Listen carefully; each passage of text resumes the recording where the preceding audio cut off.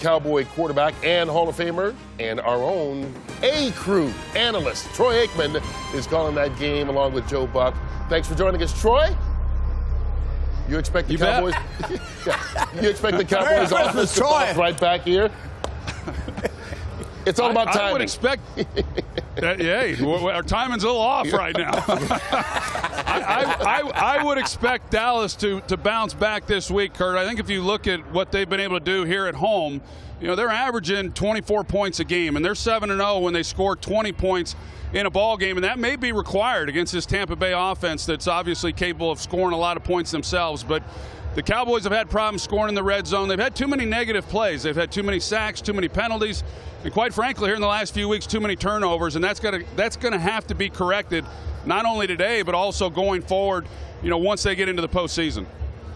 Ooh, postseason, that's interesting. Obviously, they're going to wrap up the NFC East, Troy. But I, for the like of me, was startled when the other day Ezekiel Elliott, the running back, said, well, losing to the Colts was a wake-up call. It was good for us. And I got to thinking about that quote, and I said, you got 3 games remaining in the season, and you need to lose to be awoken to the fact that you need to win these games. You were on a roll, playing great offense or better offense, and you were getting the ball to Amari Cooper. What the heck happened to him in Indianapolis? He was a no-show. And then to make that comment about we need to lose to wake-up call, Super Bowl teams don't need a wake-up call. They've already awoken, and they're excited about finishing out the season and winning into the playoffs. They won't have to worry about a wake-up call. As much as Tampa turns the ball over, Cowboys are going to have plenty of opportunities.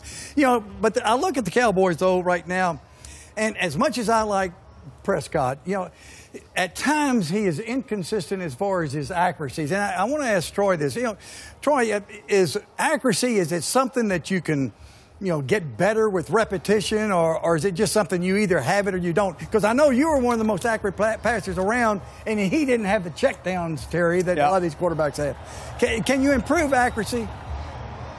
Well, Jimmy, I believe you either have it or you don't. I do think that you can do some things within your footwork in order to improve your accuracy, but we see a lot of guys, Aaron Rodgers, Brett Favre over the years, you know, guys who are off balance and are still able to put the ball where they want to. I think as it relates to Dak Prescott, in addition, he's always going to have some issues, relatively speaking, with accuracy. But the biggest thing that I see with him right now is there's not a lot of anticipation in terms of getting the ball out. And if you get the ball out sooner, then you can be a little bit more inaccurate with some of those throws because the ball is going to be on the receivers a little bit sooner and they can make those adjustments. So I think this is still a bit of a work in progress for him, but you know, we'll see how he's able to finish up this season, and they're going to need him to play his best football you know, here going forward for sure. I want to agree with Troy on that quickly and just add that a great quarterback doesn't miss players that are wide open. We've seen far too many players that are wide open, and Prescott misses them. A lot of times, take a lot less air out of the ball and drill it to at least make the completion. Yeah.